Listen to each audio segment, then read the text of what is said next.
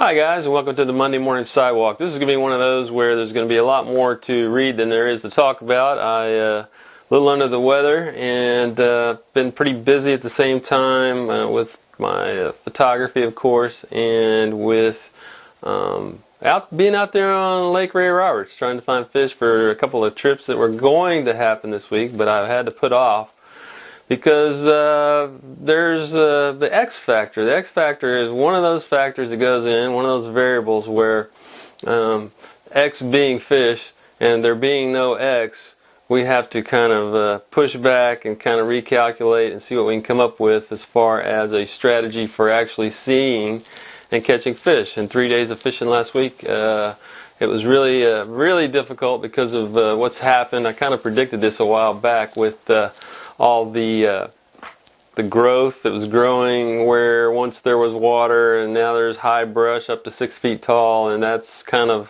what we're trying to trudge through and get to these carp, and at the same time these carp are becoming a little more scarce. So we're trying to figure that out, but at the same time we do have a trip coming up to Port O'Connor this week, so my writing will be probably more present on the website than the actual videos and things like that. We'll just have to see what we can do while we're over there in Porto. It's only a 2-day deal, and it's going to be a real red eye in and red eye out because I have to be back for an event on Saturday.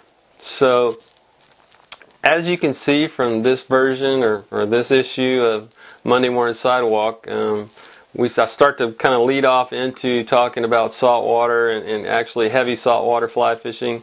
And it will start where all things should start, at the fly, and work its way back from there all the way through the rod and then the reel. I think it's going to be a fairly informative adventure on this kind of approach from the tip with the fly to the reel.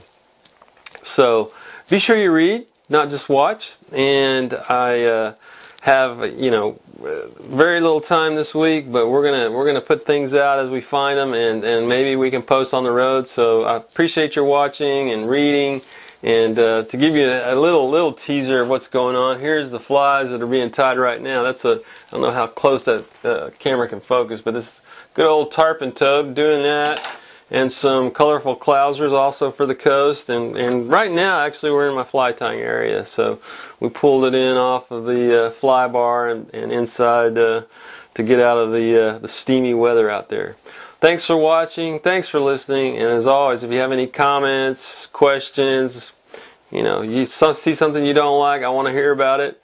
And I'm already hearing some things from folks that I've known for a while about the paid subscriptions coming up, but it's nothing to fear but fear itself when it comes to doing that. So feel free to take your time, take some time this week, go ahead and register on the site, and then things will slowly unravel and reveal themselves as the weeks go on.